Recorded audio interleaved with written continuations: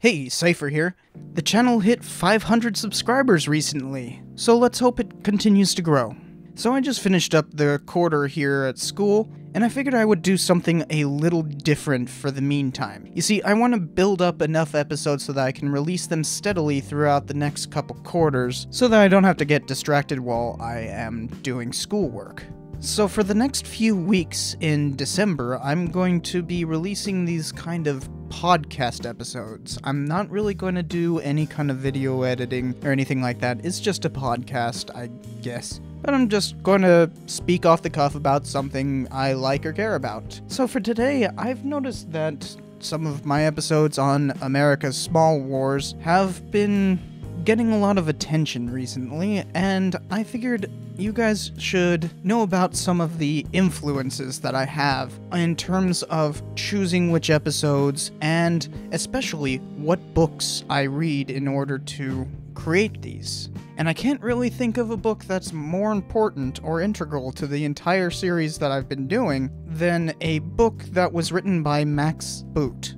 The name of the book is called Savage Wars of Peace, and he tries to look at American small wars and try to put them into a larger continuum and analyze them as not entirely separate events, but part of a more global strategy for the American government. Now, he's only looking at foreign wars, so he's not paying attention to the Indian Wars or the labor wars or any of that kind of stuff. Nor is he looking at little conflicts like Bleeding Kansas or anything like that. He's only focused on foreign wars. And I find this book to be incredibly interesting and powerful because the way that he analyzes this stuff is to put it into something that really challenges our entire understanding of peacetime. As I've said before on this channel, I'm sure, we're never really at peace, not by a long shot. And Boot in this book really sets down and tries to understand why that is. So he starts off in the year 1800 trying to eliminate all the stuff from the founding of the United States and begins trying to explain how America tried to establish itself as a commercial power and the various wars that were part of establishing that. So he talks about our various fights with pirates, even in the Caribbean, to China in 1859, and even like our intervention into Korea and a whole bunch of other interventions. And really how that was our attempt to establish ourselves as a powerful, independent nation.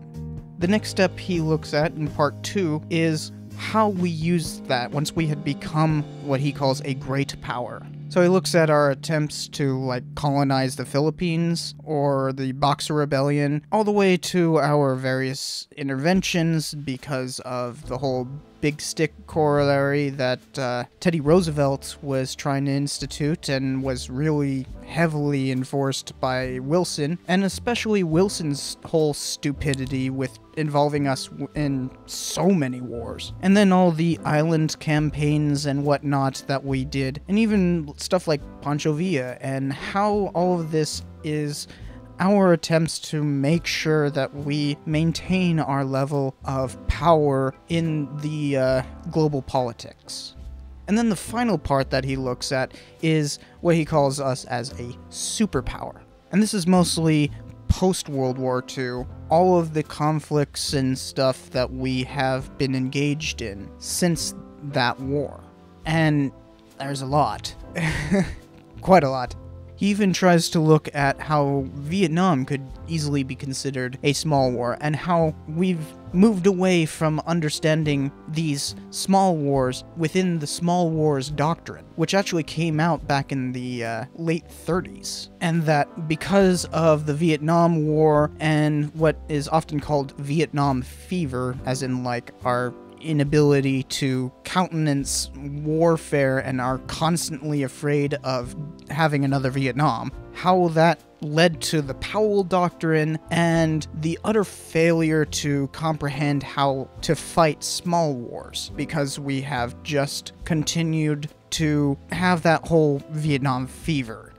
So this is a really powerful book, and we could learn a lot from it. Especially if you are interested in American small wars, and just generally a bunch of wars you've probably never heard of.